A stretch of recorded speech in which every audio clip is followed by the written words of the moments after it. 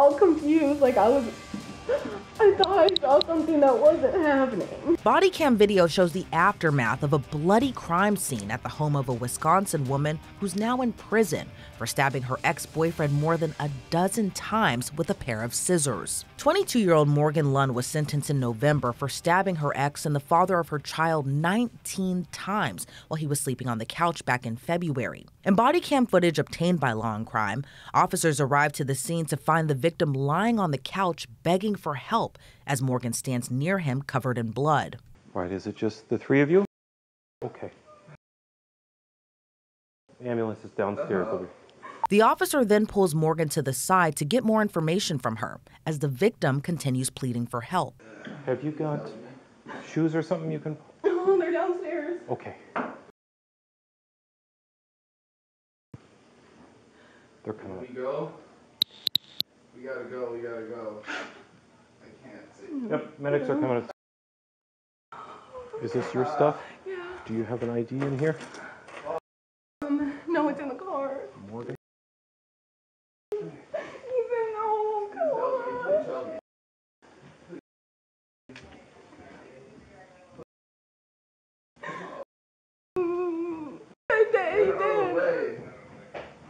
Oh my God. What is your name? Morgan Lund, Lund. It's unclear when, but during this time, emergency crews seemingly tend to Morgan's ex-boyfriend's injuries. Portions of the audio were redacted from the video, but Morgan can be seen visibly distraught while begging the officer to let her speak with her father. Morgan, can you tell me a little bit more about... No. No?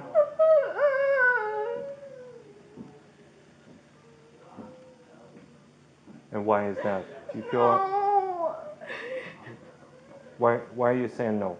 I don't understand what you're reacting to right now. Are you just scared about the situation, or do you not want to talk to me?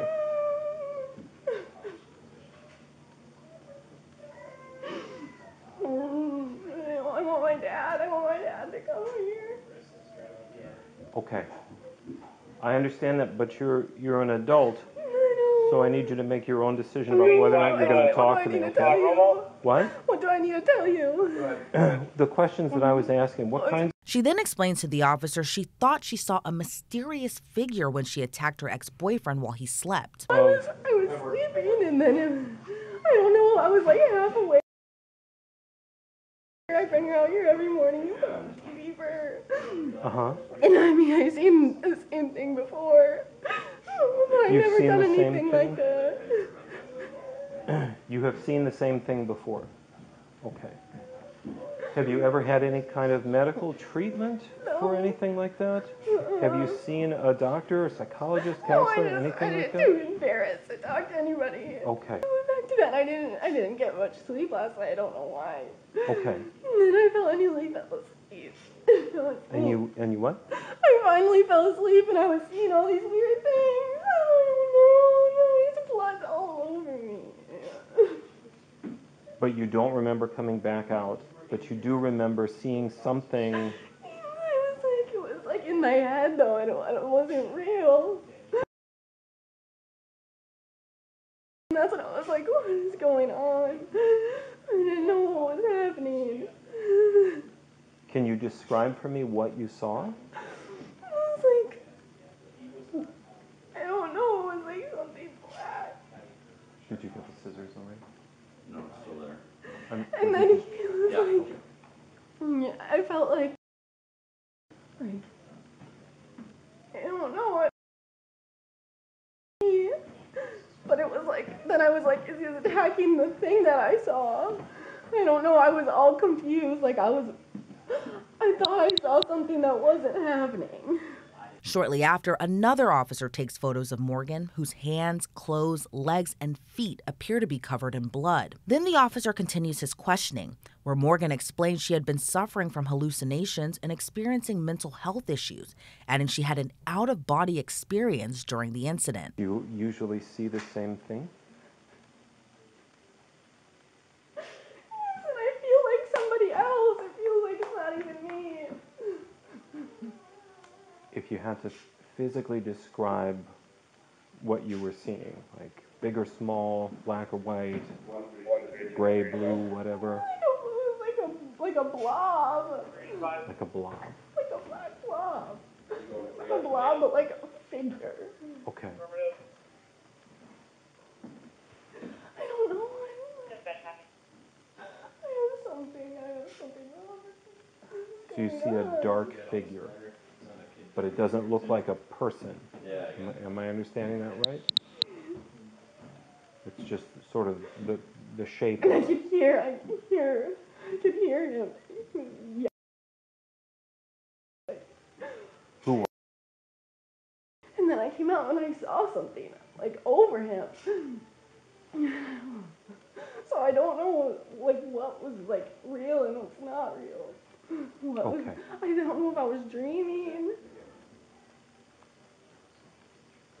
But the other experiences that you've had have been when you were awake? Yeah, or like half awake. Okay. Right before you went to bed or right after you woke up? Both. Both. But it's usually... I would never do that. I would never right. do that. Yeah. But it's usually that same sort of dark figure that you see? Yeah, but it's something in my head. It's not like, I don't know how to explain it. But when you see it, your heart beats really fast and you feel afraid. Okay. And I just feel like something's taking over me. Like, I don't know. And now it's like everything's normal. And that happens every time. What is going on? The Mental Health Institute. And I feel like ever since I started working there, like, because I talk to the patients a lot, and I feel like it's just like getting in my head. And I've talked to people at work about it without like saying anything. Like I've been like, do people ever get affected by this? And like, have you ever seen anybody that works here be affected by it? And they, like, all of them have said that, yeah, like they've seen people be affected by it, or like, I don't know. And I just feel like something just changed in me since then. As Morgan continues to speak with police, another officer arrives on scene to speak with Morgan's brother, Ethan, who was staying the night at the couple's home on the night of the stabbing and called 911. Ethan, while holding Morgan's crying child, tells the officer he was sleeping when he heard Morgan and her ex in what he thought was another verbal argument. I thought they were just fighting like normal. And it starts getting loud. I'm like, what the hell?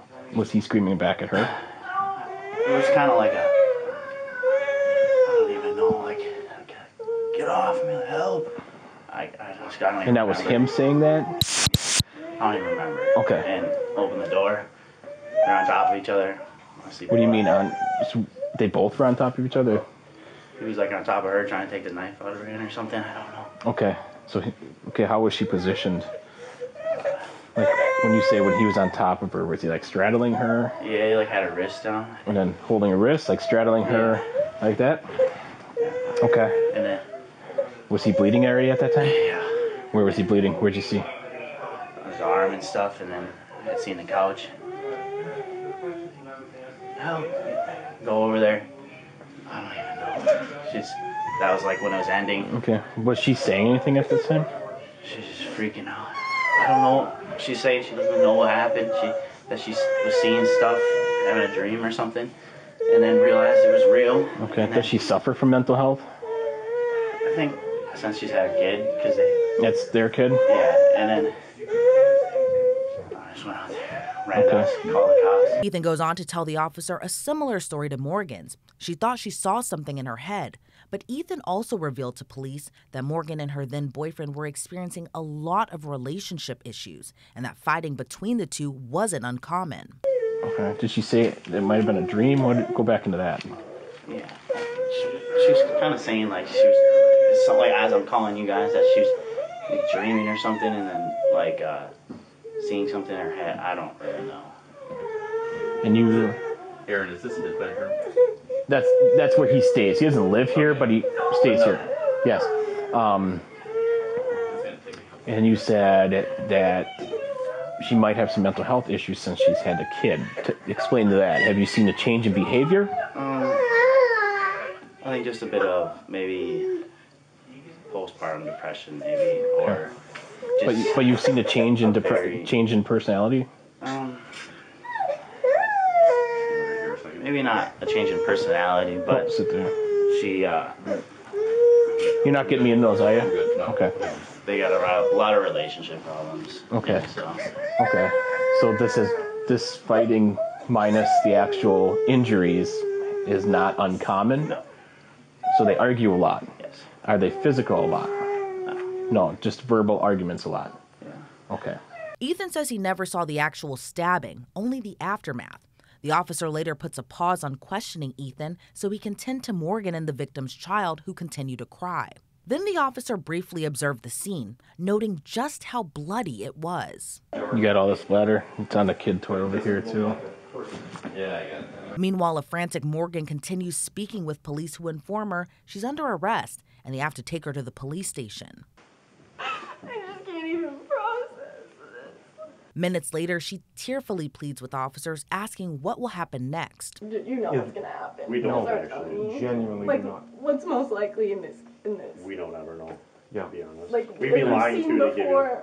And honestly, My dad worked for a prison for so long, and I work at the mental health institute. I've seen like things like this, and I just want to know like what's most likely gonna happen to me. I've been doing this for 12 years, and I've never been in this situation before. Yeah. So this exact situation, and I mean, each like- one is a little bit different, but this Okay. exact What situation. I will ask, not to intervene, is your mom and dad are outside. They're gonna So they're take the gonna little see one. me. Is it possible, Miles, to cuff her at the vehicle? Sure, where is it? I'm They're not outside. gonna do anything. I just don't want them to see her being cuffed. Are you okay? Yeah, I with don't that? want to see. Okay. We'll just walk with you and then go from there. I would just ask, just don't really talk or anything to them at this point. We'll allow that later, okay? Just so we get everything. They can come in and. Yeah, we'll work with you. As the officers walk her to the squad car, Morgan can be heard crying, asking her father for help as he tries to figure out what even happened. Shortly after, Morgan's placed in cuffs and taken to the police station, where her brother Ethan is already in an interview room and gave a written statement to police before going over his account of what happened with detectives. So you guys all kind of came home around the same time? Yeah, but I never saw him. Okay. They in their bedroom? Or Yeah, well, I'm pretty sure he's sleeping on the couch. But I'm not sure. do you know why he's sleeping on the couch? Or Just because they're arguing, I'm guessing. okay. So they're arguing a lot then, or I don't know, I think they're just breaking up or something. But they only argue, like, I don't know, when something goes wrong, I guess, I don't know. okay. Do you know why they're breaking up, or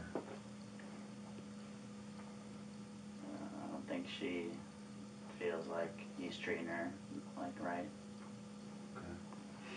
any issues with her thoughts on how he's treating the baby? Not that I know of. Okay. Have you ever seen their relationship get physical? No. Okay. Do anything to her physically, anything? No. So when they're arguing, they're just verbally arguing? Yeah. How often, since you've been there, has he been sleeping on the couch? I say, I don't want to give the wrong time, but probably a month or so, something like that. Okay. And that's like all the time he's been sleeping on the couch, Yeah. not just once here and there? I don't know if he occasionally goes and sleeps in the room or something. Okay. Ethan tells the detective his sister has been suffering from postpartum depression since she had her child nearly a year ago. And the baby's 11 months old? Yeah, she's almost one. Okay. So was she talking about that before the baby was born, or while she was pregnant, or? No. I never really seen her when she was pregnant, but Okay. no, not that I know of. So after the baby was born, what was she talking about? Just whenever we'd be hanging out or whatever, me, her, and her boyfriend, and like if she would get sad or something, she would bring it up, and I don't know, just been didn't know how to deal with it. We didn't know, if she's just saying this or what, but and she definitely started acting way different. Can you kind of explain what that acting was, or? They just like maybe her mood overall and how she's going about her day, and not being as active, and just really showing her emotions, I guess. So, and I don't want to put words in your mouth, I'm just trying to figure out what you're saying. Like, is she kind of a flat effect, or is she really emotional, or what is it that you're seeing? It's like she'll be crying out of the blue or something, or yelling, which is just stuff I've never seen. Okay. So that's stuff like that that's different from when we lived with my mom in high school and stuff. She wasn't like that. Okay. So kind of out of nowhere, she just started crying. Has she gone to the doctor a lot for her? Or? I am not sure if she's ever gone to the doctor, but she's told me and my family members about it. Okay. Has she talked about seeing images or things or anything? I don't think so. No. Just today, she was saying she was seeing something.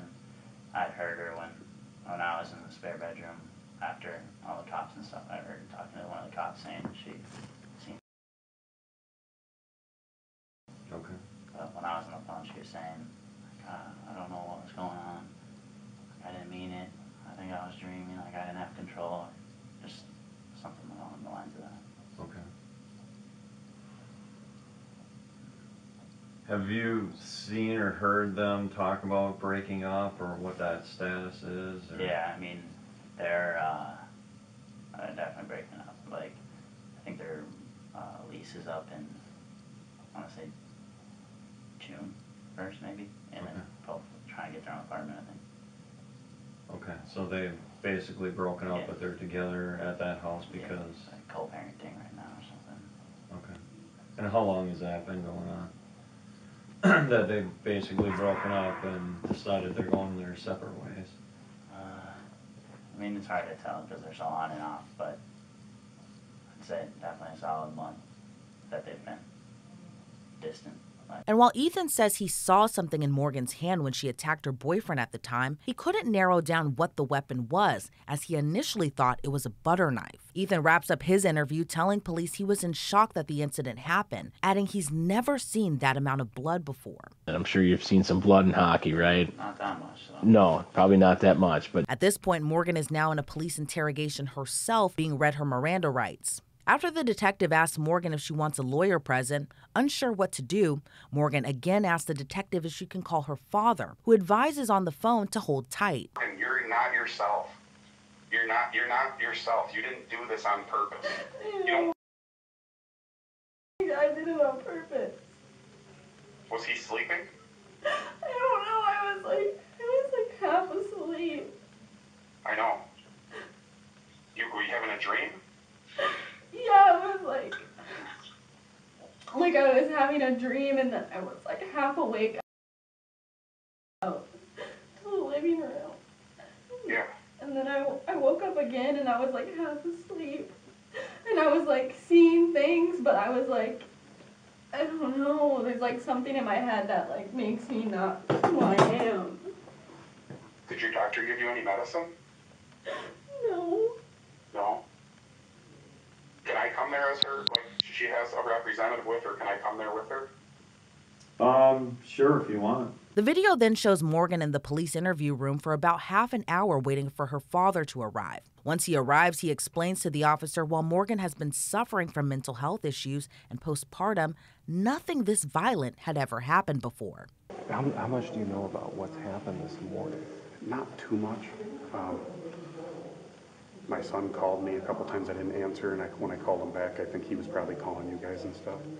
But he said she was like sleeping and she had a bad dream, or she said she didn't know where she was and stuff, and she didn't know what was going on. She's been having she's had postpartum depression since she had the baby, and my wife was a social worker for years and program director and stuff, and she kept saying she's having mental health issues, and I would bounce around it with her, but I didn't want to like accuse her of having like mental problems and stuff, so I never pushed it far enough to like make her go get help. Okay. But as far as today goes, like Ethan said, and I saw her too, it was like she wasn't even, it seemed like she wasn't even there. Like she's never like grabbed a weapon and done anything like that before. And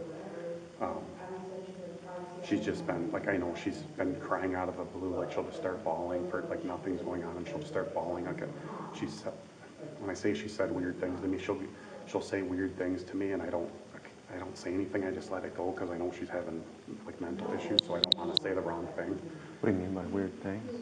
Just weird. Like she'll not just talking about or weird stuff. Like I don't know. Like I can't think of a specific example. Just like weird, not like weird crazy stuff, but like talking about stuff that we weren't talking about or something. And like it's just like she's different. She's way different.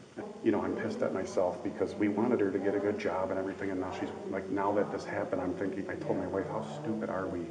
Like we encouraged her to go work at the mental health facility because my wife was a program director there for a long time. Okay. And we thought it's a great job, it's a state job. I ran a prison for a living, so we're like, we know it's a good job.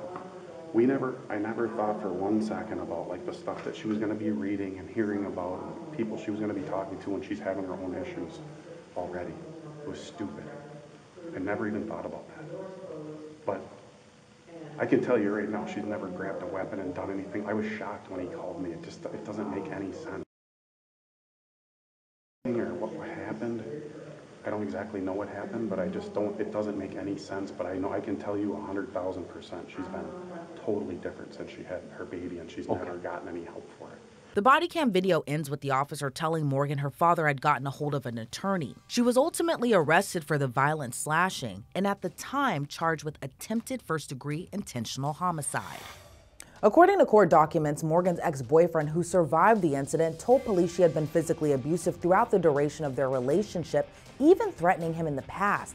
He said he didn't know why she stabbed him, especially in front of their daughter. Morgan initially pleaded not guilty by reason of insanity back in March, but later pleaded no contest to aggravated battery and second-degree endangering safety. In November, a Wisconsin judge sentenced her to 7 years behind bars plus 5 years of extended supervision. Reporting for Law&Crime, I'm Elizabeth Millner.